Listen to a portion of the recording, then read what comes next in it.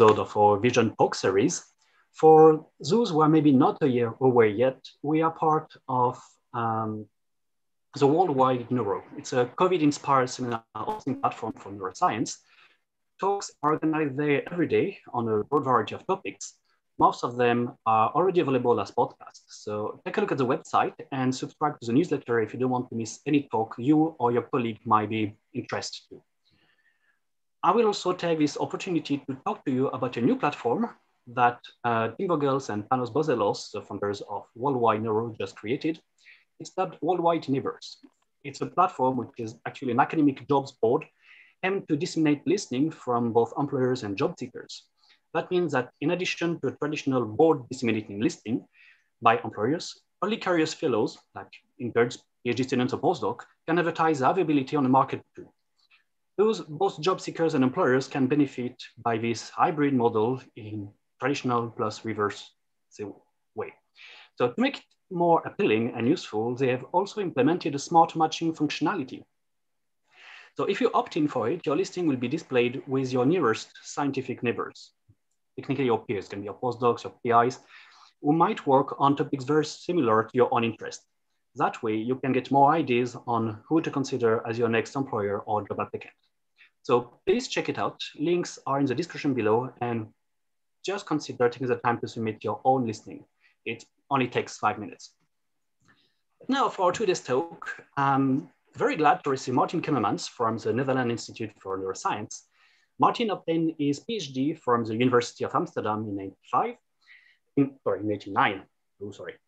Then moved to the US for a postdoctoral position at the University of California at Berkeley with Frank Werblin. And then he went back to the Netherlands. He received the Royal Netherlands Academy of Arts and Science Fellowship. He then established the Retinal Signal Processing Lab at the Netherlands Ophthalmic Research Institute that he later moved to the Netherlands Institute for Neuroscience. He is now a full professor in neurophysiology, specialized in sensory physiology at the University of Amsterdam. His research group focuses, among other topics, on how original cells inhibit photoreceptors and what consequences this has for vision. So, hello, Maarten, and thank you for accepting our invitation today. Okay. So, I have to share my screen now, I think. Yeah. And I will thank you. Okay. Okay, so first of all, I would like to thank the organizers for giving me the opportunity to present the work of my group on this platform. So we will take a long journey today, and we will start discussing synaptic transmission in the outer retina, so where photoreceptors and bipolar cells and horizontal cells interact. We will look at detailed interactions between horizontal cells and photoreceptors.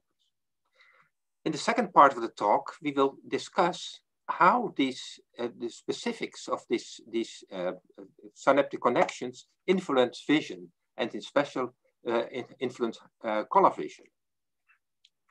So, let's start at the beginning. So basically, the first indications that there was something interesting going on in the outer retina came from the paper by Werblin and Dowling in 1968, where they showed that when you project a spot of light on the retina, photoreceptors hyperpolarize, horizontal cells hyperpolarize, and bipolar cells hyperpolarize.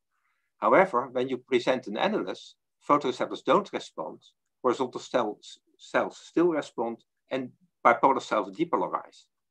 This experiment showed that there was a central surround organization already present in the outer retina. So, and that's what we are going to discuss today, the mechanism of how that comes about. So everybody agrees that photoreceptors project to horizontal cells via a glutamatergic pathway. However, how horizontal cells feed back to the photoreceptors is a matter of debate. In the 80s of the past century, everybody was convinced that GABA was the neurotransmitter. In 2001, we proposed another mechanism, an aseptic mechanism. And in 2003, Aki Kaneko and colleagues proposed that the horizontal cells used protons to feed back to horizontal cells. Since then, basically, there was a big fight which mechanism was the real feedback mechanism. What I would like to do today in this talk is to to discuss a synthesis of those three mechanisms. What I will propose is that all three mechanisms are present and have specific functions. So the ephaptic mechanism is one of the fastest inhibitory systems known and is most likely involved in spatial redundancy reduction. The pH buffer mechanism is relatively slow and is involved in temporal redundancy reduction. And the GABAergic mechanism is very slow and modulates feedback signal during light-dark adaptation. So, but let's start to have a closer look at this feedback signal from horizontal cells to cones. When you record from a cone with a voltage clamp condition, you see a standing inward current. And when you flash on a spot of light, then you see that this inward current is reduced. And it remains reduced as long as the light is on. And then when the light is switched off, the response reappears. Of the standing inward current reappears. However, when we keep the spot on and flash a full field stimulus in addition, we see this small inward current. This is a small current. Look at the scale bar. This is 10 picoamps and this is 100 picoamps. So the first thing we did was look at the nature of this current. Which channel generates this current? The result was that it is a modulation of the calcium current in the photoreceptors. So this is the calcium current of a photoreceptor when feedback is not active. When we activate feedback, the calcium current is shifted to negative potentials and there is a slight increase in amplitude. So the first result, this is completely different than what you would expect from a GABAergic mechanism. And indeed, this shift of the calcium current is independent of GABA. But we will come back to that later. So this was found in goldfish. However, since then, many people found this similar behavior in different animals, in goldfish, in newt, in macaque, in mouse, and in salamander. So this modulation of the calcium current is a very conserved feature of negative feedback from horizontal cells to cones. Recently, we also found that this shift of the calcium current occurs in cultured human retinas. So when you have a very close look at the feedback response measured in photoreceptors, you can see that this feedback consists of two processes. A very fast one and a very slow one. The fast one has a time constant of about 30 milliseconds, and the slow one a time constant of, let's say, 200 milliseconds. So this was also found by other people. This is by the group of Wally Thornton in the salamander. So in summary, feedback from horizontal cells to cones shift the activation potential of the calcium channels in photoreceptors. This is conserved over all vertebrate species tested so far. There's a fast one and a slow feedback component. However, how does this fast component work? The mechanism we proposed for this fast component is inspired from the work of Bisov and Sura Bura, which was published in 1986. So to understand this mechanism, we have to look at the cone photoreceptor synaptic terminal in detail. So in red, you see the cone synaptic terminal. This is the synaptic ribbons over here, and vesicles alongside the ribbons. So there are many ribbons in the photoreceptor. These ribbons are aligned along the synaptic ribbon, and glutamate release occurs here, very close to the horizontal cell dendrites, here, illustrated over here. And these processes are the bipolar cells. So one thing you can notice is that this synapse is a kind of enclosed compartment. The photoreceptor wraps around the dendrites of horizontal cells and bipolar cells. And that will become important later. So to understand how negative feedback from horizontal cells to cones works, we have to make a little sidestep and talk about connexins. Connexins are the proteins that form gap junctions. So gap junctions consist of two so-called hemichannels, which are docked which are docked, and in that way connect two cells and create an ion channel which connects the intercellular solution of both cells. Those are the gap junctions. However, in the rare occasions, hemichannels can also occur as single hemichannels. And the key feature of those hemichannels is that there is only labeling, or you can only find them in one membrane and not in the opposing membrane. Whereas in gap junctions, you find connexins in both membranes. So in a collaboration with Reto Weiler, we looked at the localization of connexins in the goldfish retina, and we found that horizontal cell dendrites express connexins at the tips of their dendrites, but it was only present in one membrane, not in the membrane of the cone and not in the membrane of the bipolar cell. So there were hemichannels. So how could hemichannels be involved in negative feedback from horizontal cells to cones? So I will talk you through this. So calcium channels are located at near the synaptic ribbon in the cone photoreceptor. Calcium channels are voltage sensitive and regulate the calcium influx according to the membrane potential they sense. The calcium influx leads to a glutamate release.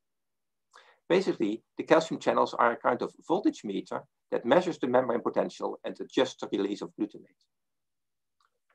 Hemichannels are expressed at the tips of the horizontal cell dendrites. Hemichannels are basically just holes in the cell, are non-specific ion channels, and therefore we can exchange them by a resistor. So in the dark, when horizontal cells rest at -40 millivolts, current will flow through the hemichannels into the horizontal cell. This current has to come from outside the complex, convoluted synaptic structure. This convoluted synaptic structure, the extracellular space in this convoluted synaptic structure will not be zero. So current through a resistor will lead to a voltage drop. So just the current that enters the hemichannels will lead to a small negativity deep in the synaptic cleft, let's say -10 millivolts. This has major consequences for the calcium channels who are sitting here. They will sense now a membrane potential of -40 -10 is only -30 millivolts. So when we hyperpolarize horizontal cells, by light for instance, they will hyperpolarize to -80 millivolts. That will lead to an increase in current and therefore the increase of the negativity deep in the synaptic cleft. So for the calcium channels, this is a huge difference. Now, the voltage they sense is -40 -20 is only -20 millivolts. So hyperpolarization of horizontal cells leads to a local depolarization of the photoreceptor. This is a negative feedback pathway. So we did a lot of pharmacological experiments to show whether this was indeed the case, and we could confirm that in all those experiments. I'm not going to discuss these experiments in detail. What I will show you is the results what happens with feedback when we make a knockout animal without the connexins in horizontal cells. So this is the calcium current in control condition in green. When we depolarize horizontal cells with kainate, the calcium current shifts to positive potentials. And when we hyperpolarize horizontal cells with D and QX, the calcium current shifts to negative potentials. This is what happens in the wild type animal.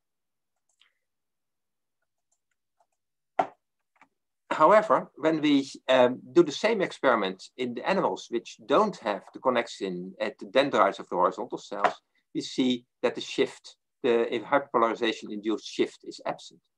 So directly showing that the connection hemichannels are mediating negative feedback from horizontal cells to cones. So the mechanism we propose, the Veptic mechanism, is purely electrical. And that would mean that there should not be a synaptic delay between the horizontal cell response and the feedback response. So we set out to determine the synaptic delay between the feedback response and the horizontal cell responses. To do that, we used the following methods. So we modulated the horizontal cell membrane potential with a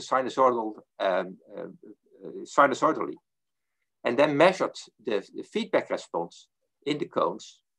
And as soon as there is a delay between the, and we determined the delay between the two sinusoidal responses.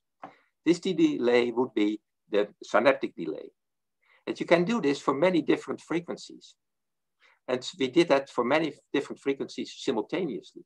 So we made the stimulus consisting of many different frequencies. We added all those stimuli together, and this is the stimulus, a complicated stimulus. This is the response of the horizontal cells, and this is the response of the feedback response. And using Fourier transform, you can calculate the gain function and the phase function. And the phase function basically gives you the delay. There are two things to notice. First of all, there's no additional filtering going on for higher frequencies. And secondly, there's no delay, no change in phase at high frequencies. And when you do that, you look very closely at this, you can calculate that you can determine that the synaptic delay is not significantly different from 0 millivolts. So, in summary, the fast component of feedback is mediated by hemichannels. This might be one of the fastest inhibitory systems. What about the slow component? For that, we have to go to a very old, to an older paper of Barnes and Bew from '91. They showed that the calcium current of the calcium channels in photoreceptors are strongly influenced by the pH. In an alkaline condition, the calcium current is shifted negative, and in an acidic condition, the calcium current is shifted positive. So there is a shift of the activation potential, but there is also an increase in amplitude. This modulation of the calcium current can be due to so-called surface charge effects, or could be a direct action of protons on the calcium channel. So Aki Kaneko looked at this further in their 2003 paper. What they did, they measured feedback responses in the nude photoreceptors, and the same way as we did, but then they applied a high dose of HEPs. That's a pH buffer. And what they found was that the feedback responses could be blocked by a high dose of HEPs. And there was a recovery. So this effect of HEPs is, again, a very general effect. Basically, everybody who tested it in vertebrate animals found that HEPs blocks feedback. It's in newt, in a mouse, in goldfish, and in salamander. So the feedback is, it seems to depend on pH. So the Rich-Kramer lab was the first to show that there was indeed a pH change in the synaptic cleft. So what they did, they made an animal, a zebrafish, which had a pH sensor hooked up to the calcium channel. So with that pH sensor, they could measure the pH in the synaptic cleft. And what they found was that the pH changed indeed when in the synaptic cleft, and the time constant of this change was very slow, about 200 milliseconds. So could it be that the slow feedback component is the pH dependent component? So, so one of the things that led us to believe that was that the time constant of the slow component is very similar to the time constant of the pH change Rich-Kramer finds. So we looked in this a little bit further, and the first thing we did was we looked at how the slow and the fast component depended on the connexin 55 hemichannels. So when you remove the hemichannels, what you see is that the fast component amplitude is reduced strongly, whereas the slow component amplitude is hardly affected. So the slow component is independent of hemichannels. However, the slow component of all of feedback can be blocked by carboxylone. Carboxylone is a gap junction blocker. It's not only, but so you can do this, you can block feedback completely with many different gap junction blockers. However, gap junction blockers are not that specific. For instance, gap junction blockers also block pannexins. So what are pannexins? Pannexins are channels of are a class of membrane proteins with sequence homology to connexins. Contrary to connexins, pannexins only form hemichannels. They don't form gap junctions. And furthermore, pannexin channels are implicated in ATP release. So could it be that pannexin channels are involved in the pH mechanism, the pH feedback from horizontal cells to cones? So the first thing we did was we labeled the zebrafish retina with an antibody against pannexins, pannexin 1 in this case. And what we found was nice labeling in the synaptic terminals of the photoreceptors. So this is the outer plexiform layer. And these dots are the synaptic terminals of the photoreceptor. When you look on the EM level, you see that the pannexin 1 labeling is around horizontal cell dendrites. The next thing we tested was whether horizontal cells are capable of releasing ATP and whether this ATP release was mediated by pannexin channels. So for that, we dissociated horizontal cells and measured using fluorescent methods the ATP release. When we depolarize horizontal cells by AMPA, you see that there is an increase in ATP release. And when we block the hemichannels with probenecid, which is a specific blocker for pannexins, we saw a decrease in ATP release. So this indicates that horizontal cells are capable of releasing ATP. So I don't have time to discuss that, but we tested whether the ATP acted on purinergic receptors. But that in this case, the purinergic receptors are not involved. So could ATP release change the pH in the synaptic cleft? So this is the structure of ATP. And we all know that ATP can be hydrolyzed and that ATP can lose phosphate groups. And that's done by an enzyme called NTPDase. That's an extracellular enzyme which is present, it's an extracellular enzyme. And so ATP can be hydrolyzed to adenosine. So you end up with adenosine and you end up with phosphate groups and protons. And basically, this is a phosphate buffer. And this phosphate buffer has a pKa of 7.2. So that means that if you hydrolyze ATP, basically you create a phosphate buffer that pushes the pH to 7.2. And the adenosine is further degraded to ADA to inosine by the enzyme called ADA. So the next thing we did was to look whether these extracellular enzymes are present in the synaptic cleft. And what I can show you here is the terminals of the photoreceptors. In green, this is the localization of the pannexin channels. Here in green, the localization of the NTPDase that hydrolyzes ATP, which overlaps with the GluR2 labeling, which labels horizontal cell dendrites. For the same holds for ADA, which is also present in the synaptic terminal of the photoreceptors and also is close in the approximation of the GluR2 labeling. Remember, these two enzymes are extracellular enzymes. They are present in the synaptic cleft.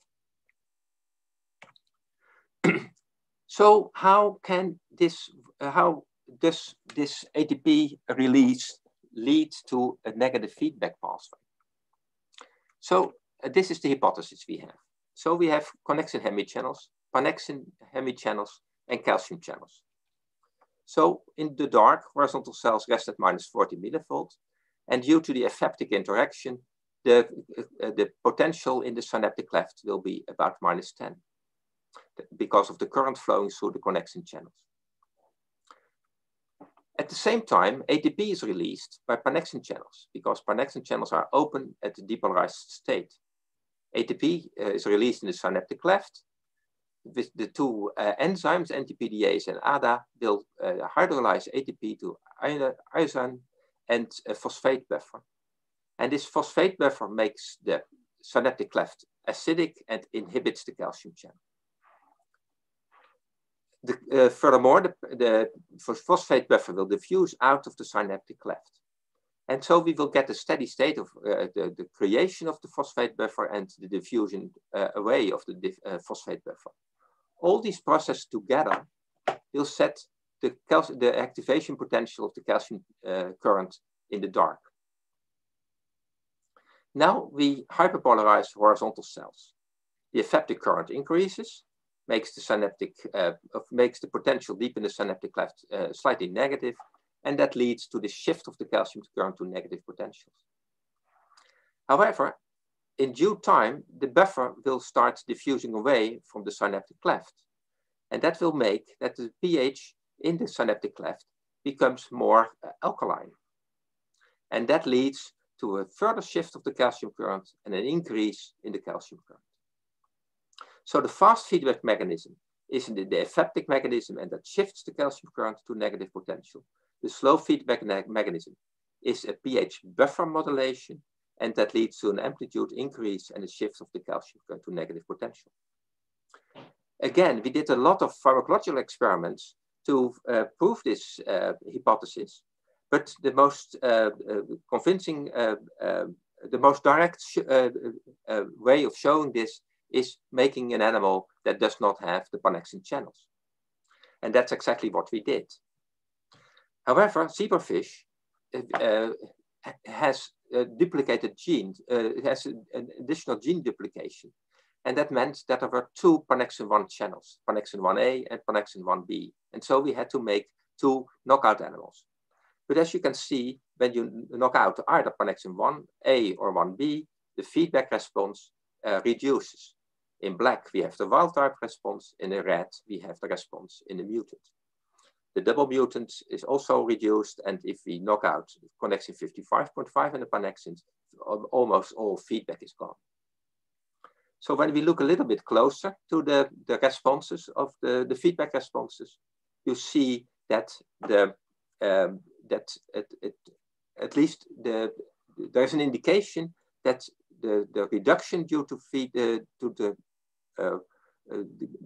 due to the deletion of the connexins affects especially the slow component of feedback. Feedback becomes very fast in the knockouts. Okay, so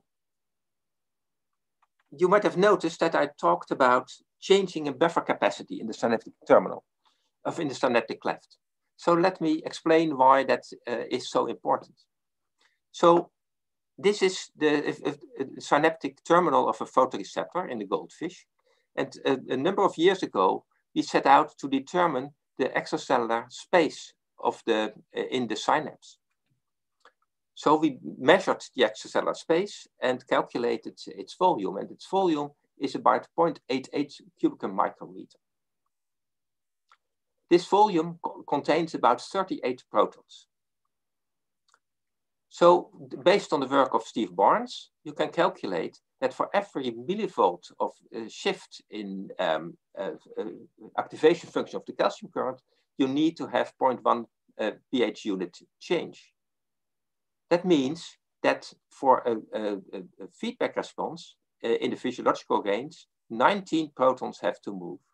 So if the system depends on the release of protons and the uptake of protons, it becomes a very noisy system, which has only a very small dynamic range. As soon as you modulate the buffer capacity, those numbers of protons become statistical properties of the system.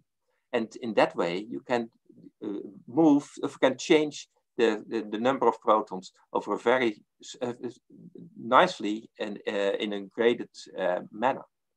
So the only way this pH mechanism can work in a stable and low noise condition is if you change the buffer capacity instead of releasing protons or taking up protons. So in summary, the slow feedback component is modulating the pH in the synaptic cleft. The pH change is due to a change in buffer capacity. ATP release via connexin 1 hemichannels creates the pH buffer in the synaptic cleft. So what about GABA? So there is general agreement that horizontal cells contain GABA. That's found in the fish, here in the goldfish. At least one type of horizontal cells contains GABA, the H1 cells. And it is found in guinea pig. But also there is evidence that mouse horizontal cells and rat horizontal cells contain GABA. There's also consensus that cones and horizontal cells have GABA-A receptors. So this is work from Tachibana and Kaneko, where they puffed GABA on the synaptic terminal of a photoreceptor and got a very nice response. We showed it in the goldfish, that goldfish cones have a GABA-A conductance, which reverses nicely at the equilibrium potential of chloride. Furthermore, we showed that horizontal cells have GABA-A receptors. That's in salamander, yeah, also occurrent, nicely reserved versus around ECL, and is pyrcotoxin sensitive. And Steve Barnes showed recently that also in mouse horizontal cells, you have a GABA-A receptor. So horizontal cells release GABA, and cones and or horizontal cells have GABA-A receptors. So what does this GABAergic mechanism do? So again, there is great consensus of the effect of GABA on feedback responses. So Verwey and Schnaps showed in 2003 that when you apply GABA, the feedback responses measured in the photoreceptors of macaque monkey is reduced. When you apply pyrcotoxin, the feedback response is increased. We showed the same in goldfish, control response, feedback response in Vis-GABA and Vorjat, and control in PTX and Vorjat. So GABA inhibits negative feedback, and pyrcotoxin, blocking the GABA receptors, enhances negative feedback. And the same was found recently by the laboratory of Steve Barnes in the mouse, rat, and guinea pig. So in general terms, GABA seems always to inhibit negative feedback, and pyrcotoxin seems to enhance negative feedback. So although there seems great consistency in this, there is one thing we have to keep in mind. The non-mammalian horizontal cells release GABA via the GABA transporter. The mammalian horizontal cells release GABA via vesicles. So we looked a little bit further in this issue of GABA, so what GABA is doing. So we recorded from a cone photoreceptor and applied GABA. And what you see is that there is a current appearing with a reversal potential around ECL. When we apply pyrcotoxin in the endogenous condition, where we did not apply any additional GABA, you see that there also the current is blocked, which reverses around ECL. And finally, when we block the GABA transporter, which in fish is essential for the release of GABA by horizontal cells, we see that a conductance which reverses around ECL also closes. So this means that in the fish retina, horizontal cells release GABA, and that this GABA opens a chloride conductance in photoreceptors. So horizontal cells feed back to the cones via GABAergic mechanism. How then can it be that we did not see this in our light-induced feedback responses? So for that, we wanted to see whether we could find any evidence that horizontal cells modulate the GABA-A conductance in photoreceptors in a light-driven manner. So we clamp the horizontal cell at minus 100 millivolts, set ECL very positive at around minus 10 millivolts. And then when you do this, you see this current. This is in the dark. Then we applied a long light stimulus. And as you can see, basically nothing happened with the GABA-A conductance in the photoreceptors. From this panel, we know horizontal cells project to the photoreceptors via a GABAergic mechanism. However, here we show that hyperpolarization of horizontal cells by light does not lead to a change in GABA release and thus to a change in the GABA conductance in the photoreceptor. So this led us to the idea that maybe the GABA release is modulated only very, very, very slowly. And indeed, there is a lot of evidence for that. So one part of the evidence is the following. So when I was in the Verblin lab, we looked at horizontal cells in salamander. And we noticed that when you apply 100 micromolar GABA, the response shape of horizontal cell responses became exactly the same as the dark adapted response shape. This is the fast horizontal cell response in the light adapted condition. This is when you apply GABA, or it is exactly the same when you have a very dark adapted retina. So it seems that GABA release is very high in the dark adapted condition. So work of Steve Yazula also indicates that. When you take a retina and measure the GABA release and you put the retina in the dark, you see a slow increase in GABA release. When you put the retina back in the light, you see a very slow decrease in GABA release. So GABA seems to be modulated in a very slow manner. And finally, there's old work of O'Brien and Dowling that show that the GABA release by horizontal cells is under dopaminergic control. Dopamine inhibits GABA release via second messenger system in horizontal cells. So dopamine release is high during the day, and therefore GABA release is inhibited during the day. Dopamine is low in the dark, and therefore GABA release is high in the dark adapted condition. So that would mean that negative feedback from horizontal cells to cones is inhibited in the dark adapted condition because GABA inhibits negative feedback. And indeed, that's what has been found by a number of people. And here I show you an example of work of Wagner and Jamgos. So you have, in the fish retina, you have 3 types of horizontal cells.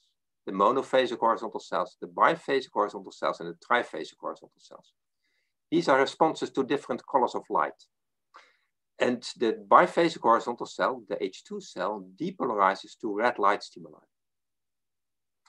However, when you record from an H2 horizontal cell in the completely dark adapted retina, there's no depolarization. These depolarizations are purely driven by negative feedback from horizontal cells to cones.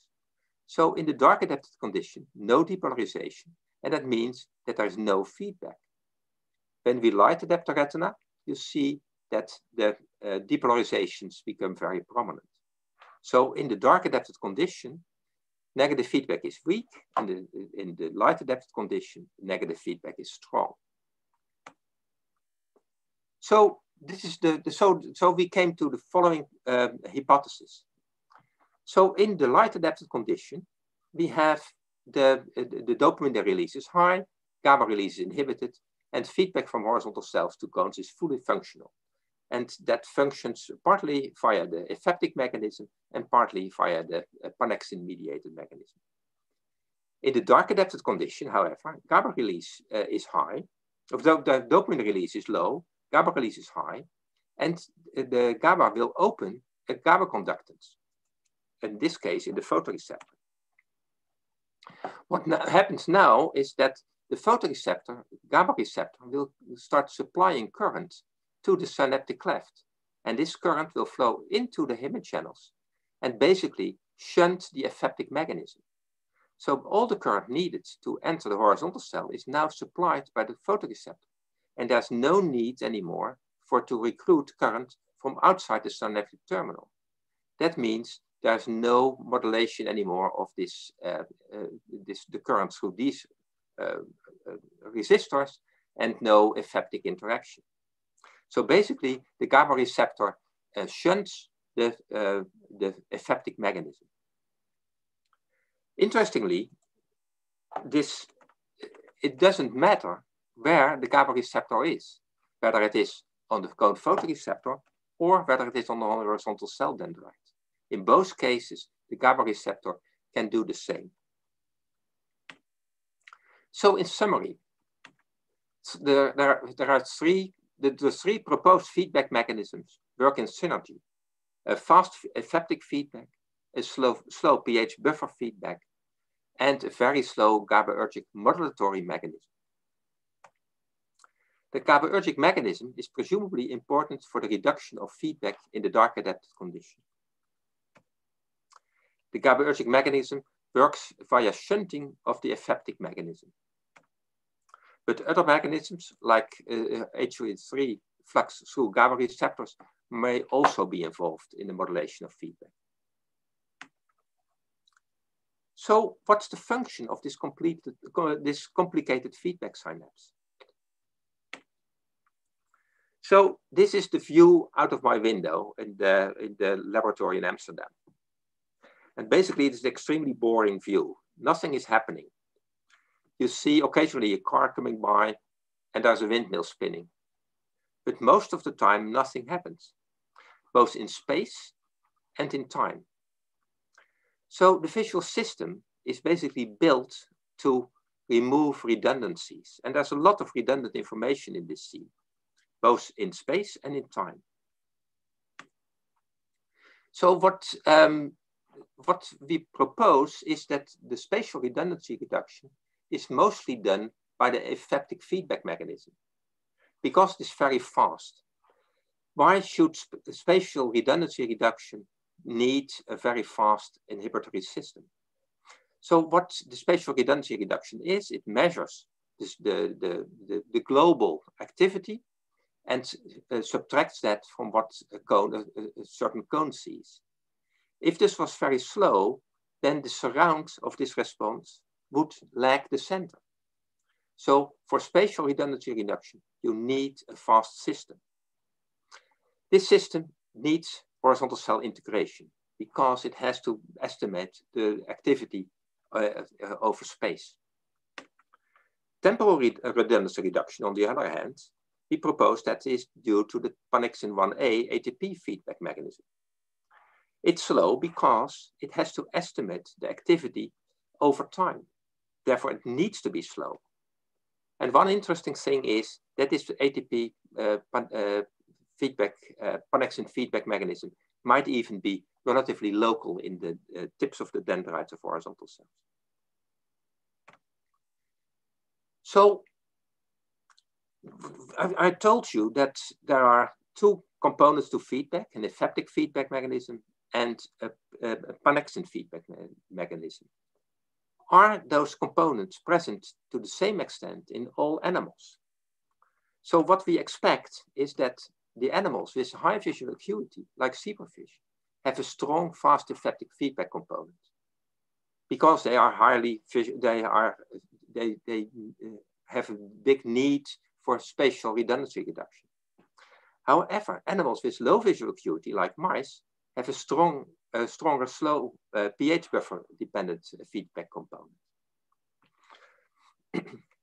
So, however, this needs to be looked at very carefully. I think it's time to start comparative physiological experiments to see how the various feedback components depend on the environment the different animals live in. So, but what is the functional consequence of this feedback as a whole? So this is, of course, something you all know, that we have gray dots here. A gray dot in a light environment looks darker than a gray dot in the dark environment, whereas all the dots are equally gray. So this is due to the horizontal cell to cone negative feedback. So when there is a lot of activity, the center will be inhibited. When there is a little activity, the center will not be inhibited. However, there's something weird to this. Now we have a flickering spot of light.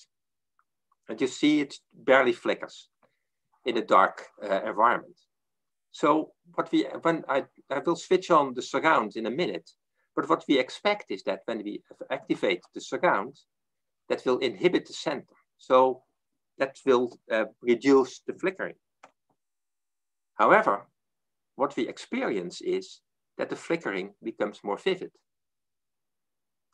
Now you barely see the flickering, and now it's really obvious that the spot is flickering. So what's going on? To understand what's going on, we have to look at the relation of cone photoreceptors and the ganglion cells, and at the specifics of the feedback synapse. So cone photoreceptors show a very nice sustained response. These are really DC neurons. The membrane potential is completely dependent on the amount of light the cone sees. Ganglions, on the other hand, most of them respond with very transient responses. The consequence is that the ganglion cell is hardly interested in the sustained change in membrane potential. They are very, very interested in the change in cone membrane potential. So far, we have discussed negative feedback from horizontal cells to cones only in the relation to the sustained membrane potential changes. Now, let's see what happens if we consider what happens with a change in membrane potential. So this is what I already showed you. This is the calcium current without feedback. When you activate feedback, the calcium current shifts to negative potentials. This is an expanded version of this part of the calcium current. Cones hyperpolarize from -40 to let's say 50. That leads to a reduction in the calcium current. When negative feedback shifts the calcium current to positive potentials, you see an increase in calcium in the calcium current. So reduction in glutamate release, increase in glutamate release. This is a negative feedback pathway when we consider the sustained membrane potential. However, if we modulate the membrane potential of a cone slightly around its dark resting membrane potential, you will see that will lead to a big change in calcium current, because the slope of the calcium current is very steep over here. When we hyperpolarize the photoreceptor to, let's say, -50, the slope reduces. So the same modulation of the membrane potential here will only induce a small change in calcium current. So hyperpolarization of a cone reduces the synaptic gain. When we shift the calcium current to negative potential, what happens is that the synaptic gain, the slope of the calcium current, increases again. Feedback from horizontal cells increases the synaptic gain. So can we see this? Can we measure this?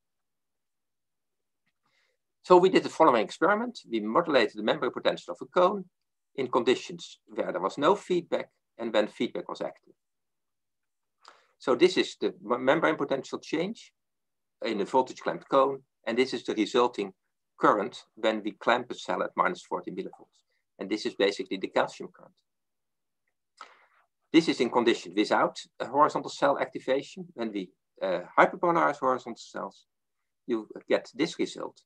And this is the calcium current with hyperpolarized horizontal cells. And you can see that it has increased tremendously.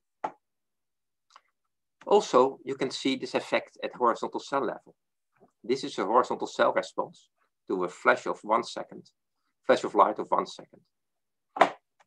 Early on, the feedback is low because only the ephaptic feedback works.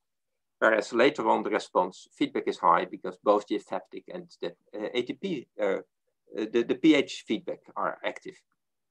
That would mean that in this condition, the synaptic gain is low, and in this condition, the synaptic gain is high. What we did was we stimulated the horizontal cells now, not with a flash of light, but with a flash of sinusoidally modulated light. And as you can see, that here is that the amplitudes of the sinusoid, of the response to the sinusoid increases, directly showing that the synaptic gain increases. So this is important, and it will be important for the rest of the talk. So what I would like to do is to consider what happens when we project some kind of a stimulus onto the photoreceptors. So we have a kind of random stimulus over here. Let's say this is the response of the photoreceptors to this random stimulus. Yeah, this is the response of the photoreceptors. That response is sent to the horizontal cells, and the horizontal cells integrate this signal and basically come with this response, the red one, which is basically the average signal of the photoreceptors. That's the predicted signal. Basically, the horizontal cells send a signal back to the cones. This is what you would see if there was no detail in the stimulus. Horizontal cells, there is this subtractive mechanism, this negative feedback mechanism from horizontal cells to cones. So the signal that's sent to the bipolar cells will basically be just a smaller signal, but just a smaller signal. Now the mean activity has been subtracted. However, I've shown you that also the synaptic gain changes. So we don't have only the subtractive activity of interaction, but also this multiplicative interaction. And that enhances the signal again, such that it is scaled properly for the dynamic range of the bipolar cells. So this is a form of predictive coding. So horizontal cells estimate what there would be if there, what the response of a photoreceptor would be if there was no detail in the scene. That signal is sent back to the photoreceptors and subtracted from their activity. And the details that remain are amplified by this multiplicative interaction. Okay, so far we have basically discussed over cones, only discussed cones. However, there are three types of cones: red, green, and blue cones. I told you that horizontal cells feed back to the cones, and that this interaction is a kind of subtractive and multiplicative interaction. Now the question is, do red cones receive a red feedback signal, green cones a green feedback signal, and blue cones a blue feedback signal? Or are the spectral inputs of the various photoreceptors already mixed at this level? So what we are going to, one of the major features of any color vision system is color constancy. And I will show you what color constancy is. So you see a red apple over here. And when I put a blue filter on that apple, we get a really blue apple. And nobody would consider this as a good pick from the fruit basket. However, when I expand this filter over the whole scene, you will immediately recognize this apple as a red apple again. And this is instantaneous. It's not an adaptational thing, it's immediately there. So this is color constancy. So color constancy is the ability of the visual system to perceive colors rather constant, despite of considerable changes in the spectral composition of the illuminant. So how and where is color constancy generated?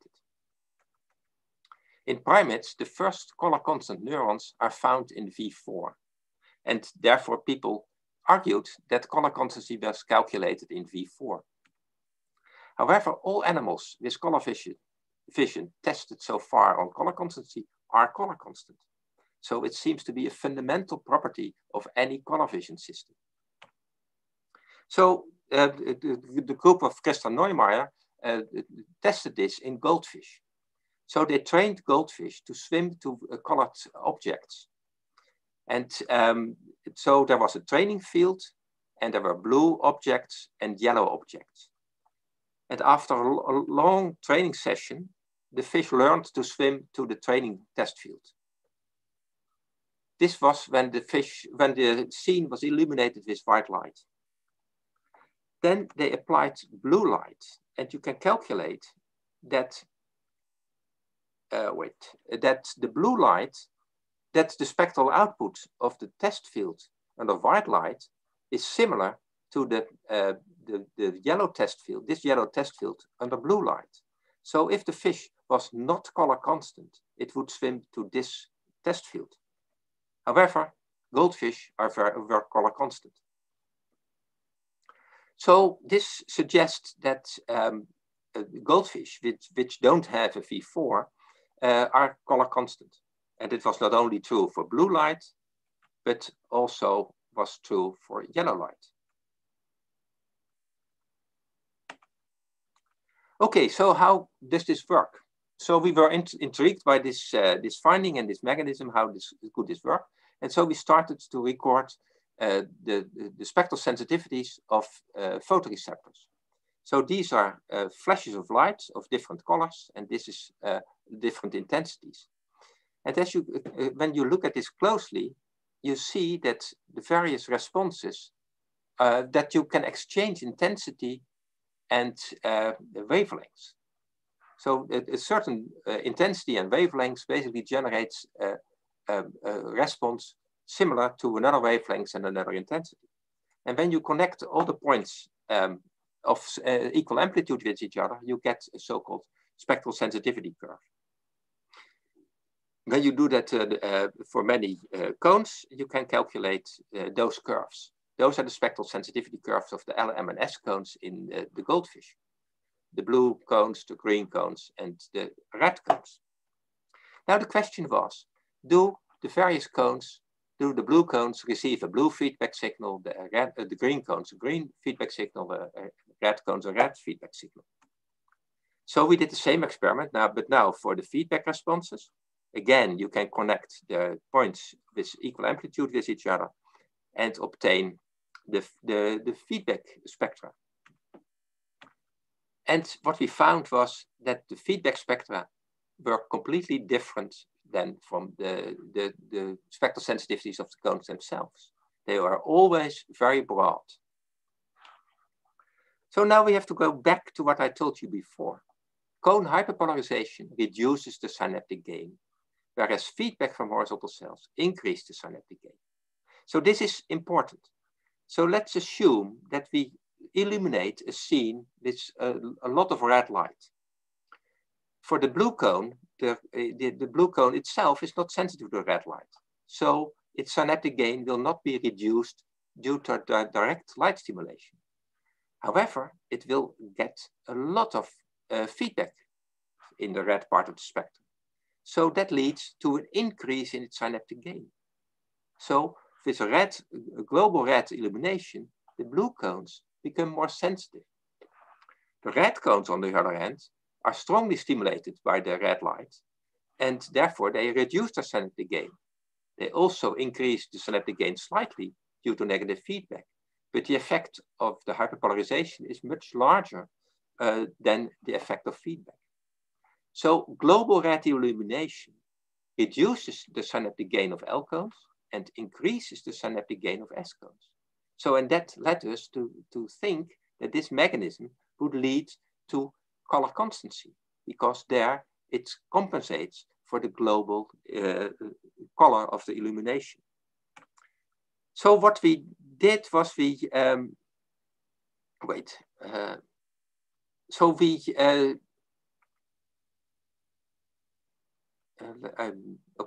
So what we did was we measured, so we simulated now a color constancy experiment.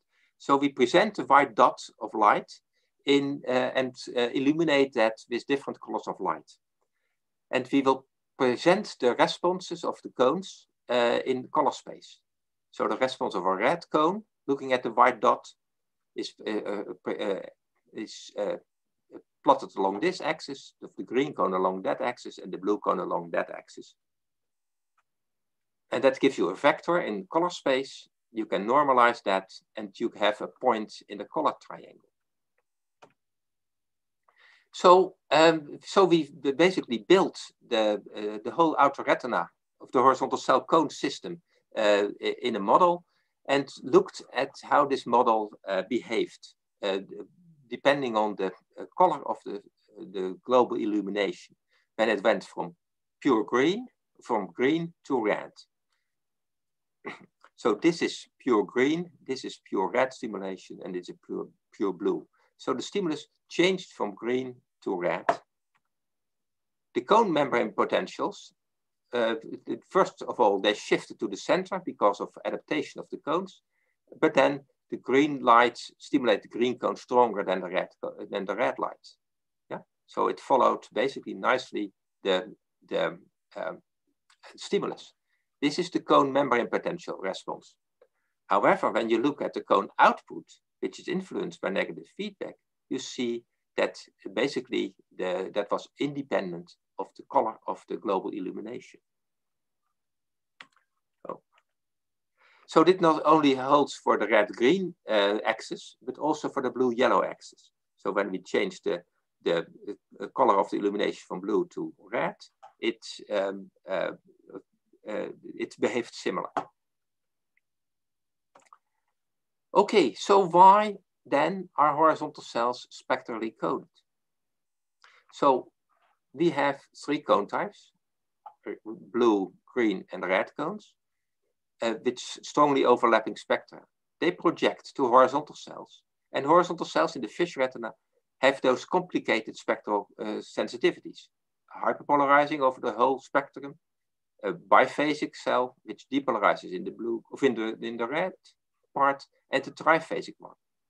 And then the feedback signal those horizontal cells generate are again a broad, spectrally broad signal.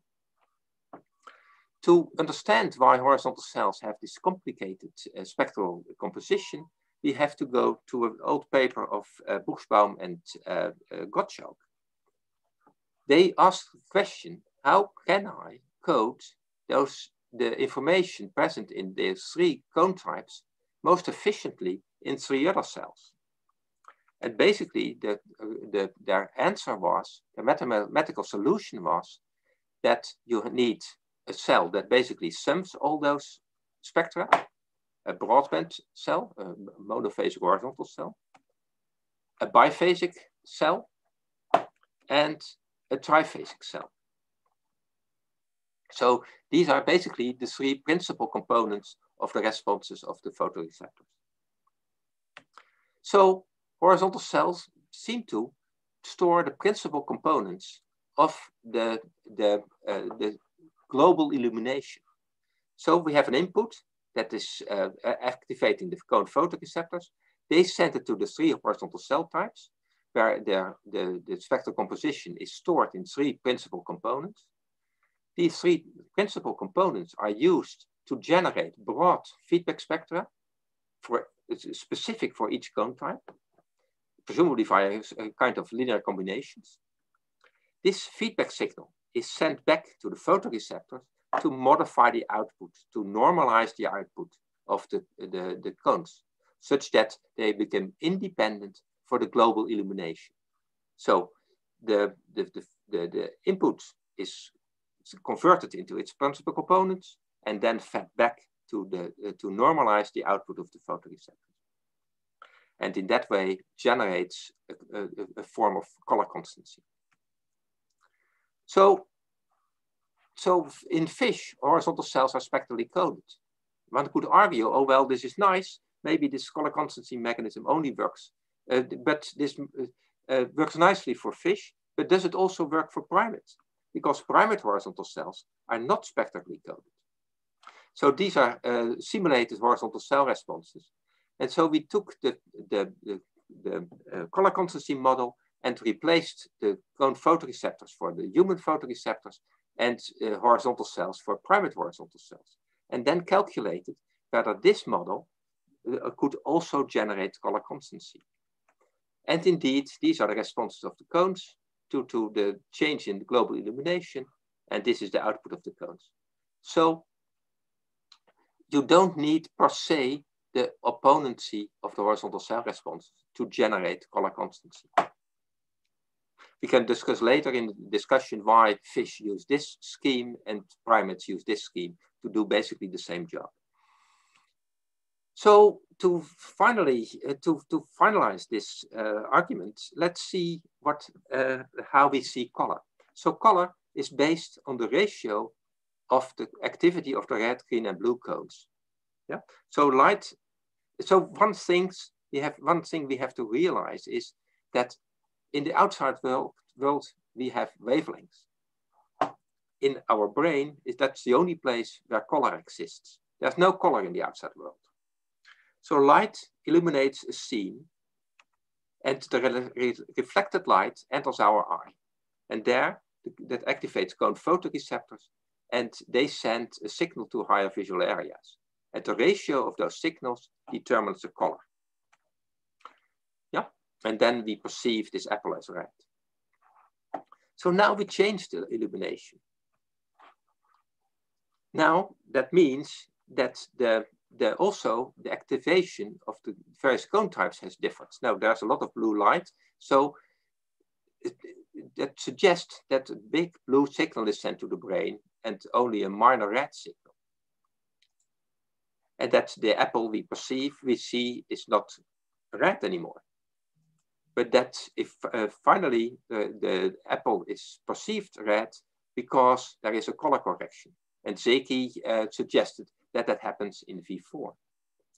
However, I hope I've shown to you that presumably this is not happening in V4, but that we get a so-called wavelength correction by feedback from horizontal cells to cones already in the retina, such that the signals sent to V4 are already balanced, and that we therefore see the apple as red.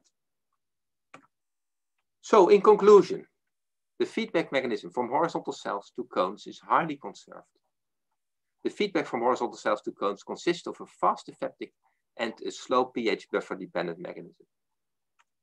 Feedback from horizontal cells to cones is modulated by a GABAergic mechanism, which might function to shut down feedback from horizontal cells to cones in the dark adapted state. The ratio of the two feedback components might vary between different animal species, depending on their ecological niche. Negative feedback from horizontal cells to cones increases the synaptic gain of cones. The various horizontal cell layers function in concert to generate the first steps of color constancy. So this work has been done with many people as collaborators, and I'm very grateful to all those people. However, there are a special group of people who have been working in my lab over the last years that made this work really possible. And I would like to acknowledge those people, because those people have done the majority of the experiments in my lab. And I'm very grateful that I was able to work together with those people. I would like to end here and answer some questions. Right, thanks a lot, Maarten. That was a very deep way through. First, I would like to apologize to everybody that just joined us. If you had the bad timing on your schedule for this talk, I'm very sorry if you're just joining us. This was due, especially if you're in America, this was due to a time changing here in Europe. So very sorry for that. Maybe you can rewind to the beginning of this talk, but we're going to move this question now. So if you want to join us, still join us and maybe watch the talk later. Again, very sorry for that. Thanks a lot, Maarten. I have a question from Baden. Do you think there is a possibility for different horizontal cell types to use different balance of this mechanism? I don't know where Tom posted this, so I guess he's referring to the three mechanisms you described at the beginning of the talk. So do you think there's different HC type to use different balance of this mechanism, and thus setting up different properties in different spectral cone combination they may contact? So we looked at the expression of the various connexins in the various horizontal cells, for instance, and we see that all horizontal cells express connexin 55.5. So for the ephaptic mechanism, we don't have any evidence that the different horizontal cell types, the H1, 2, or 3, behave differently. Also for the pannexin staining, we did not see a clear difference between we did not see any difference in the dendritic staining of the different types of horizontal cells. So in principle, it could be, but we didn't find it. Right. Do you think there might be some chromatic selectivity between center surround in horizontal cell or in cone? Sorry? Anyway, I think, do you think there might be some chromatic selective center surround in cones or in horizontal cells? So in the fish retina, and so basically in all animals, most of the cones receive input from more than one horizontal cell. So there has been a long discussion whether there is the H1 horizontal cells and the H2 and 3 horizontal cells. One is a luminosity cell and the other the chromatic cells. However, in the end, all the horizontal cells feed back to the cones again. And the feedback signal measured in the cones becomes very broad.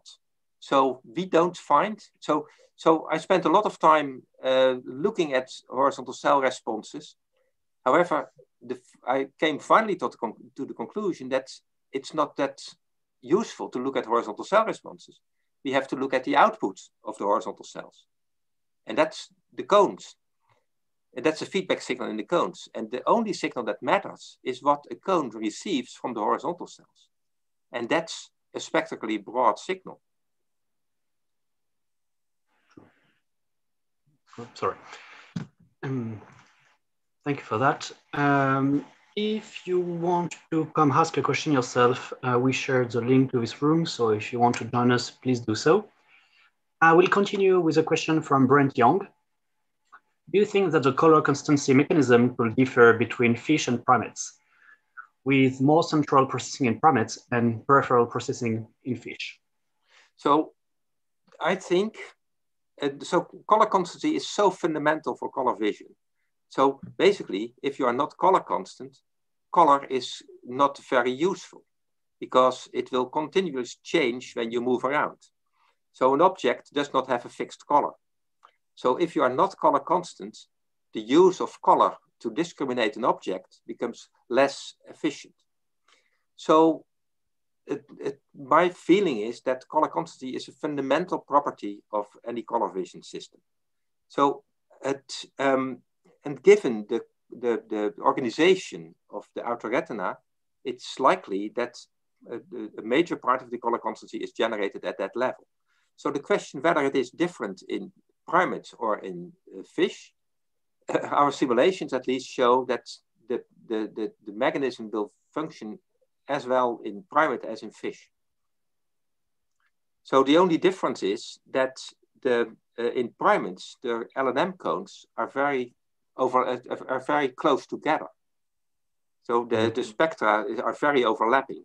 So so if you want to make a biphasic horizontal cell, for instance, in the primates, basically you subtract two almost equal signals, and that will result in a very, very small signal.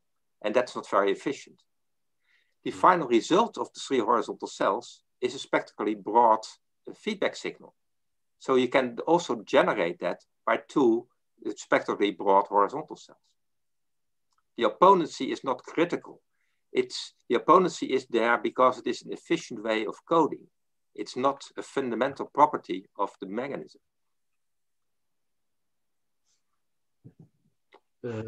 Thank you for that. I have a question from, I'm sorry if I spelled this wrong, Santanam Abirami. Will there be any shift in this feedback mechanism during RP or any other photoreceptor damage? Sorry, could you repeat it? Will there be any shift in this feedback mechanism during RP, retinal pigmentosis, I guess, or any other photoreceptor damage? Yeah, so during those disease, so the output of the cone and the horizontal cells keep each other balanced. So as soon as you are removing an input to a horizontal cell, for instance, the whole system might get out of balance and you might move it to a range where you are not very efficiently transmitting information anymore. So I don't know what will happen in RP, but it's a very delicate system which needs to be balanced. So you just cannot remove one thing, because you cannot remove horizontal cells, for instance, because then the calcium current will move all the way positive and you will lose synaptic transmission. So it's very sensitive to, I think, to degeneration of the horizontal cells. Yeah. I have one from Gautam Awatramani. So intense talk, thanks Maarten. What is the no role of IH, in mediating slow feedback? I'm not sure I understand this question. What is the no role of EH maybe, in mediating slow feedback? I'm not sure. Bothram, if you're around, if you want to join. Inhibitory current, thank you. Now someone just, so where is there no role of inhibitory current in mediating slow feedback? It doesn't make sense. He's wondering if there's a role for IH in the feedback process. So in which cell? Ah, that's what it means, sorry. So there is one interesting thing. So when horizontal cells are depolarized, they have a relatively high input resistance. However, when you hyperpolarize them, the potassium channel opens, which makes them the input resistance lower. And it allows for more current to flow through the hemichannels. So there was a whole issue about that the input resistance of dissociated horizontal cells was not low enough to generate all the current which is needed for an effective mechanism. But horizontal cells have only a high input resistance if they are depolarized. So if you hyperpolarize horizontal cells, channels open and they become more leaky, such that you can generate more current. Maybe that's... I don't know. I guess, Gautam, if you want some follow-up, you can join us. I have a question from Simon, which is with us in this room. So Simon, if you want to ask your question yourself. Hello, Simon, by the way. Hi, Maarten. Hi. Great talk. I've just given lectures on this to my students and you've put me to shame. So anyway, my question is about the isolation of the different synaptic ribbons within the cone pedicel, and also the isolation, so is there much crosstalk in this ephaptic and pH feedback between the different synaptic ribbons? So I think that depends on which animal you're looking at. Right. So the synaptic structure of the primates is slightly different than from the zebrafish, for instance.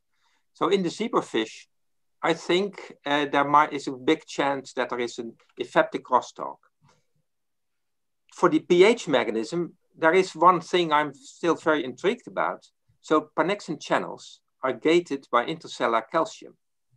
So you have the pannexin channel, you have the dendrite, there's a glutamate receptor which is permeable for calcium.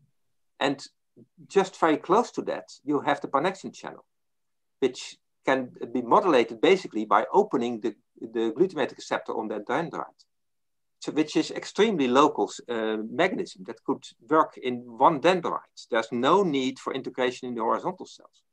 So it is kind of appealing to me. So I don't have any evidence that this works, but it's kind of appealing thought to me that for the temporal redundancy reduction, you can do this, especially basically at individual dendrites of horizontal cells. Whereas for the ephaptic mechanism, you need the spatial integration. So what about the flat bipolar cells? Are they going to get the same feedback as the invaginating bipolar cells? Steve de Vries looked at the difference in timing of the invaginating and the bipolar. So they are looking at the same glutamate release of the photoreceptor. Yeah. But do they see the same pH signal, and do they see? No, but yeah. So then the question is there a direct modulation of the glutamate receptors on the bipolar cells by the pH? Because in your circuit diagram, you put a lot of you place your resistor in the neck that's around the invaginating bipolars. Yeah, because the critical point for modulation is the calcium current. And then you get glutamate release, and that affects the bipolar cells. However, I cannot exclude that there is a pH effect on the glutamate receptors on the bipolar cells. Yeah. All right, people. I will just end the stream right now. So if you want to join us in the Zoom room, do it now. I will just pass a message from Christian Puller, who apparently Willy wants to organize an informal Zoom meeting on a focus on the autoretina. So if you're interested in that, just contact Christian. We're going to receive Willy in early December, if I remember right. So maybe I will talk about it later on. Thanks everybody for this talk. I will now close the live stream. Join us on the Zoom room if you want to continue talking about Maarten's talk. Thank you. So Maarten, I'm